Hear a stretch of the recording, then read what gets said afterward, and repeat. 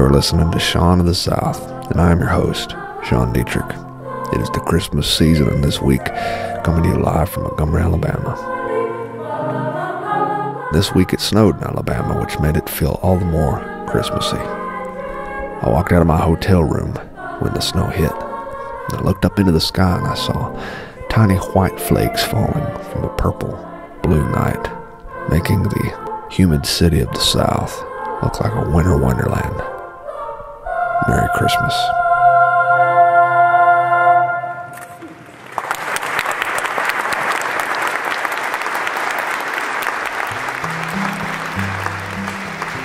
This is the earliest song I ever sang in public. Oh, little town of Bethlehem, how still we see thee lie above thy deep and dreamless sleep. The silent stars go by, yet in thy dark streets shineth the everlasting light. The hopes and fears of all the years are met in thee tonight. For Christ is born of Mary and gathered all above, while mortals sleep and angels keep their watching, wondering love. O morning stars together proclaim his holy birth, and praises sing to God the King, and peace to men on earth. When I first sang this song in public, I was 8 years old. I wore a white choir robe with a red collar, and I had practiced this song for roughly 2 weeks on end every day after school. And during my moment of truth, I waltzed to the center of the stage holding a small candle for the Christmas Eve candlelight service. The only problem was I had deemed it necessary to remove the white paper disc that shielded my hand from the dripping wax. Thus, while I closed my eyes and sang the beautiful song about the city of our Savior's birth, hot dripping candle wax was falling onto my skin, and I screamed a word that I had heard my father use on various occasions, such as the occasion when he beat his thumb with a hammer. And that was the last time I ever sang in that church. The hopes and fears of all the years are met in thee tonight.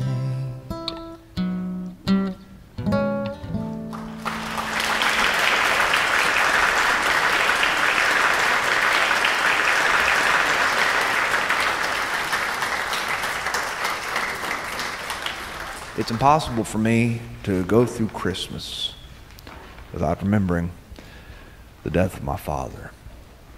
He died in September, but he peppered our Christmas season with grief.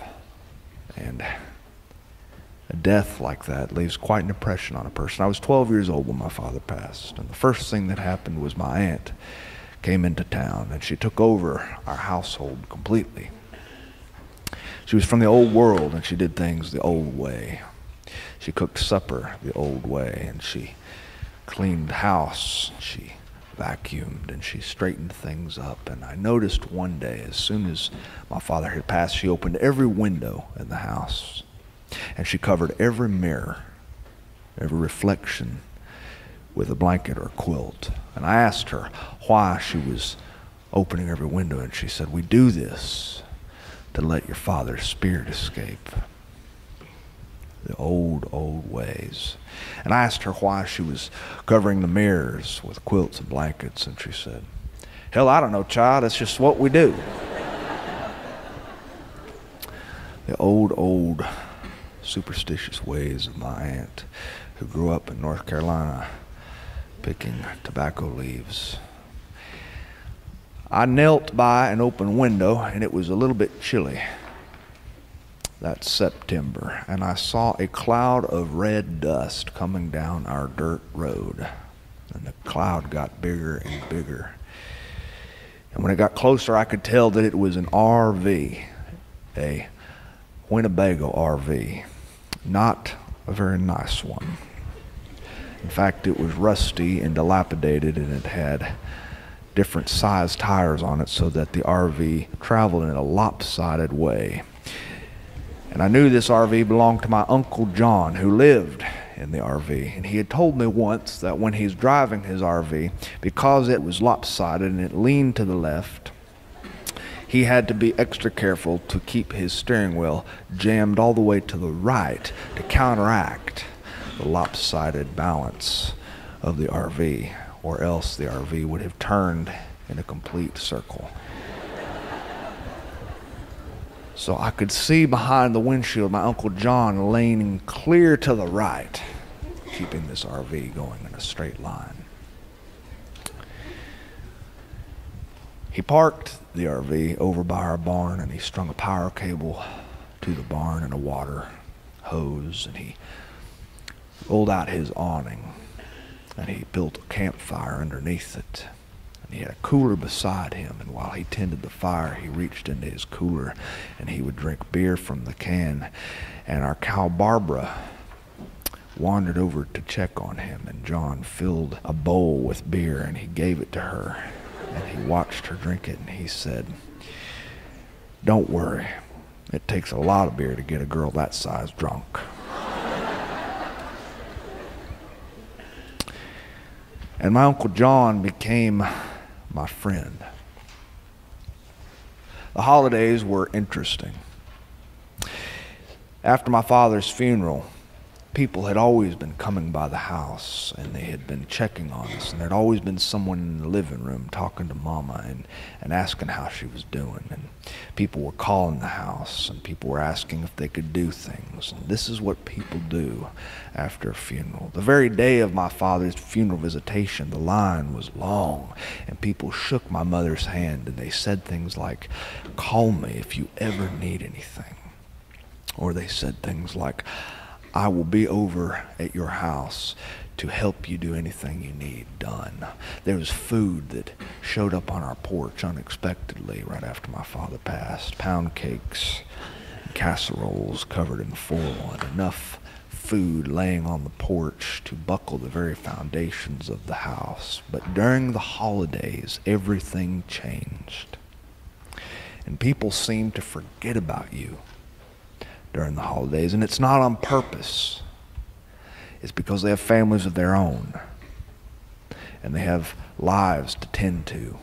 They can't be worried with the widow and the orphans. And my uncle prepared me for this. He said, "I want you to know something. This Thanksgiving and Christmas are going to be hard. It's going to be hard because you're going to feel like people forgot about you. But it ain't that way. No one's forgotten about you. It's just people have lives." So we braced ourselves for a lonely Christmas. My uncle decided he was going to deep fry a turkey. He had been reading about it. One of his friends had done it. The year before, my uncle had tried to make a turkey with a beer can shoved up the center. He said it was supposed to impart flavor, but he got the grill too hot that year, and he melted the beer can. The aluminum turned into a molten lava, and when he brought the turkey out, the turkey was leaking liquefied Budweiser. Deep frying a turkey went against everything my mother and my aunt knew about cooking. They cooked things the old way. My mother would put a turkey into the oven all my life, and she would pull it out periodically, and she would inject it or baste it with a buttery mixture and then place it back in the oven for a little while and pull it out until it was amber colored and browned on the top. Deep frying a turkey seemed like blasphemy, but my mother was too withdrawn from her life to care. She spent most of her days locked in her room in a kind of depression, and we could hear her behind the door crying. And I'd knock on the door and I'd say, "Mama, don't you want to come out?" And she wouldn't answer me. So she left cooking up to John. John was going to deep fry turkey. My Uncle John wore overalls every day of his life. He wore a pair of overalls to my father's funeral. He wore a pair of overalls to his son's weddings.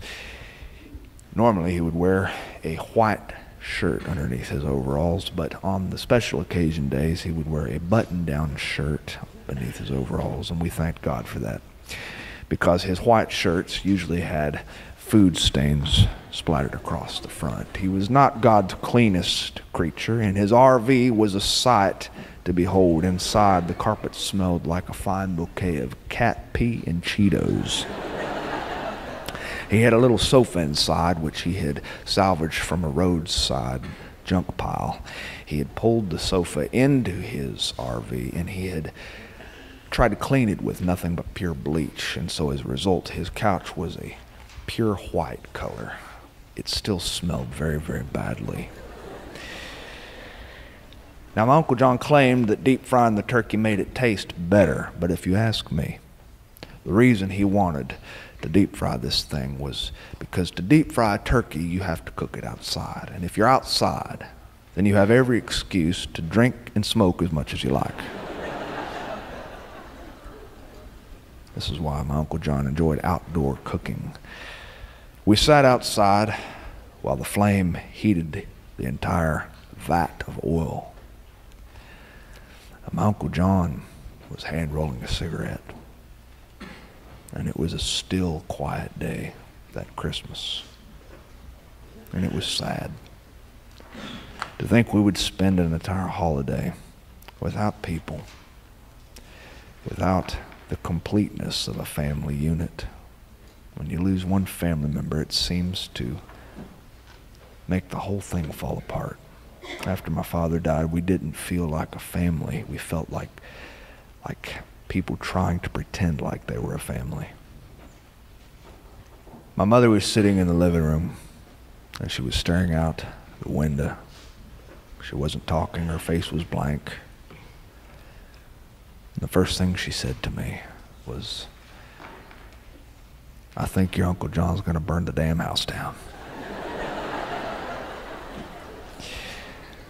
We sat there, and we looked out the window, and we looked at the tree in the corner, which was lit.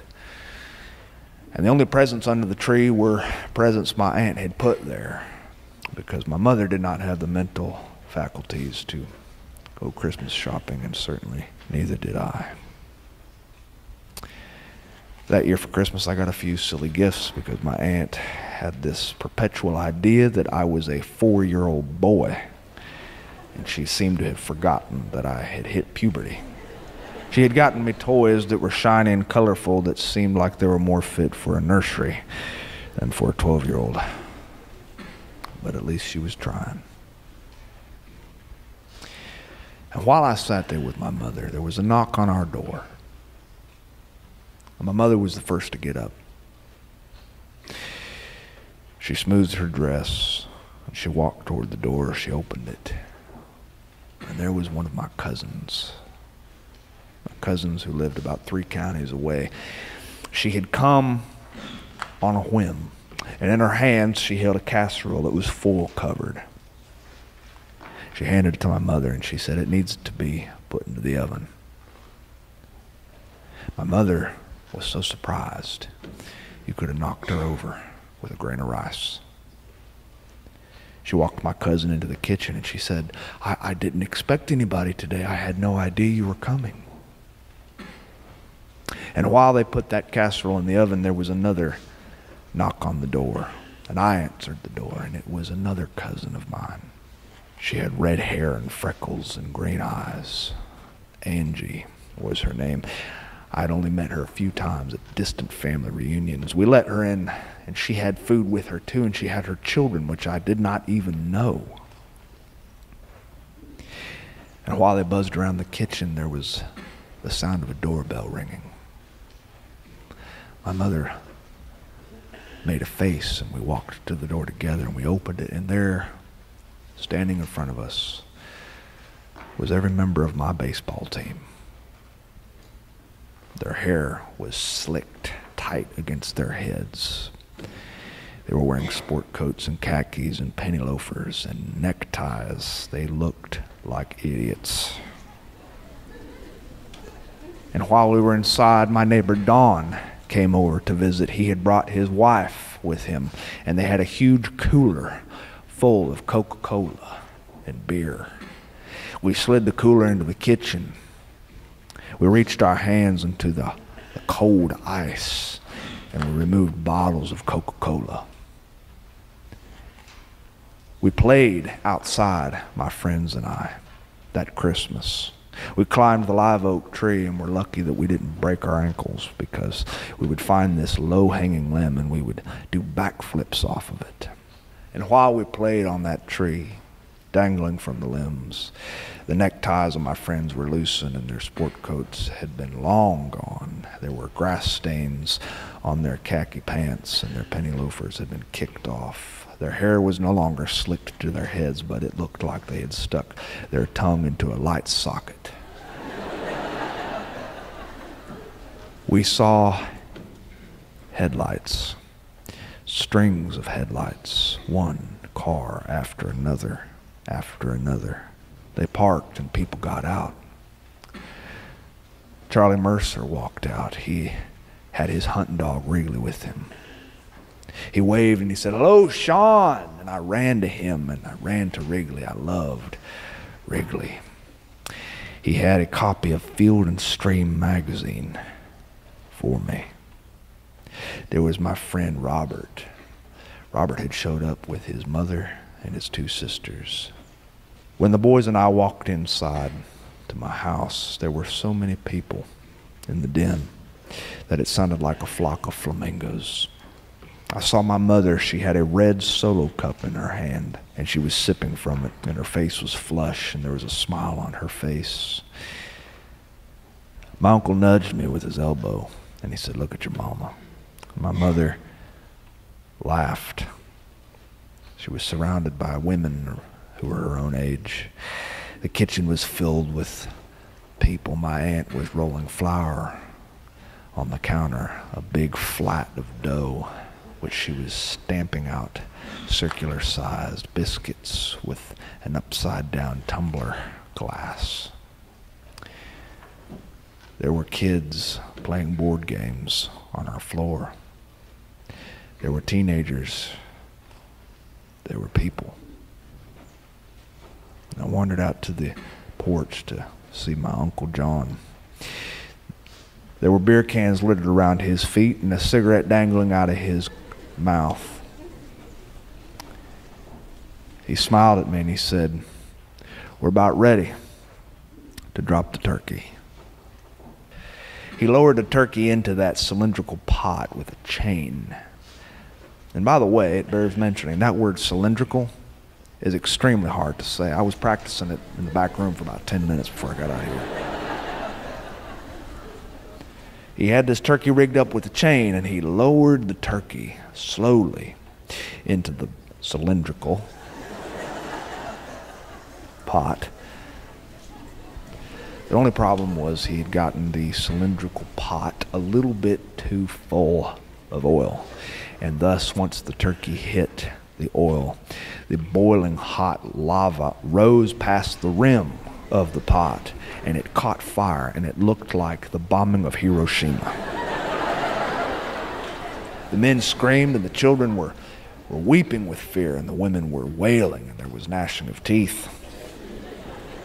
And my Uncle John at once covered the entire vat of oil with white snow from a fire extinguisher. That cigarette was still hanging from the corner of his mouth, and he looked like a superhero. There was oil all over the porch, and there was black soot all over the ceiling and the wall. My Uncle John said, "Reckon we're not going to have a turkey this year." As it happened, it didn't really matter that we didn't have a turkey. There were enough side dishes inside to keep us full until the second coming of Conway Twitty. My Uncle John stood in the kitchen when it was time to dish our plates. He looked around at the people standing nearby, and he smiled at them. He said, "Let's all bow our heads to say grace," and we did. People were crammed in the kitchen, elbow to elbow. They were holding paper plates. And even though we were in the throes of grief, missing a dead man who hadn't been gone very long at all, I was a little bit excited. It was the kind of excitement that comes during the holidays for children. And my Uncle John uttered a prayer. It's a prayer which old men have been saying since the beginning of the world. It's a prayer that's very short and very concise, and it does not need any extra words added to it because it is already complete, and it already says everything that needs to be said when you're talking to God. My Uncle John said, "Dear Lord, make us truly grateful for friends, for family, for food. And thank you that I didn't burn the damn house down." Amen. Let's eat.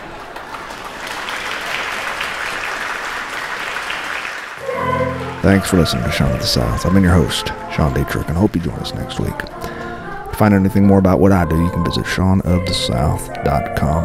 And while you're there, hope you drop me a line. I'd love to hear from my friends. And friends, remember, when this life really makes you angry, count to 10. If it makes you really, really angry, try cussing. Adios.